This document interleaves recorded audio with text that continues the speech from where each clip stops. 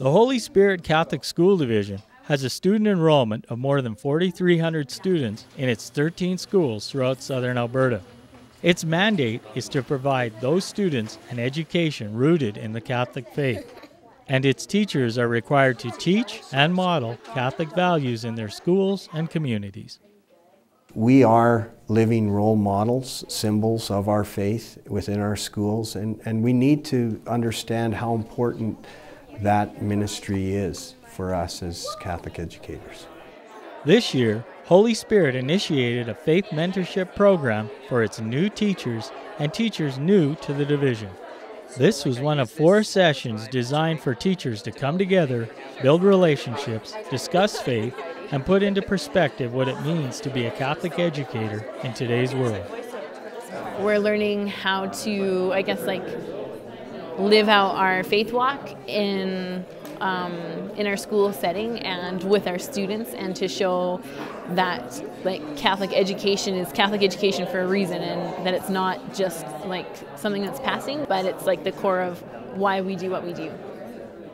Brian McCulley is Deputy Superintendent of Holy Spirit Schools and Program Coordinator.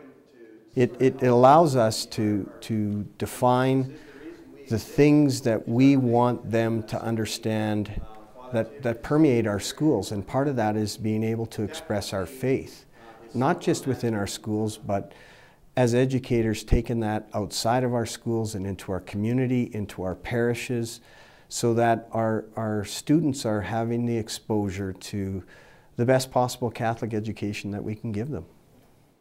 A presentation by Father Tim Boyle of All Saints Parish connected church to school. He highlighted the growing responsibilities teachers have in nurturing the growth and understanding of faith among students.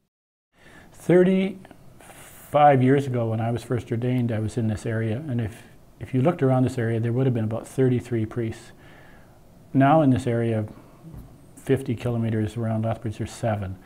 So realistically, we are very limited in having that direct contact with young people, although when it's possible, I, and especially my associate, Father John Kohler, are eager to do that. So for me, it makes greater sense to try and in-service resource the leaders, make them comfortable with their faith, help them to have the tools to be able to share that faith, help them to feel confident and assured that they're doing the right thing, because they're the ones who are working at the front lines. A big part of this mentorship program is the faith portfolio. Essential to gaining permanent employment with the division, teachers fill their portfolios with examples of how they practice and exhibit their faith. So it shows things like being a part of the parish community, what faith looks like in our personal lives, and putting all of those things together to just really show a picture of what our faith is and how we can use that to help support our students.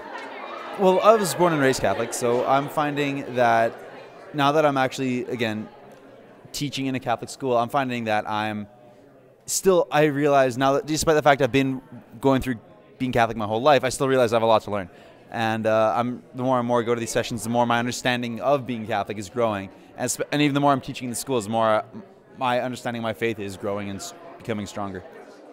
The Faith Mentorship Program offers teachers insight into what's expected from them as they begin careers in Catholic education.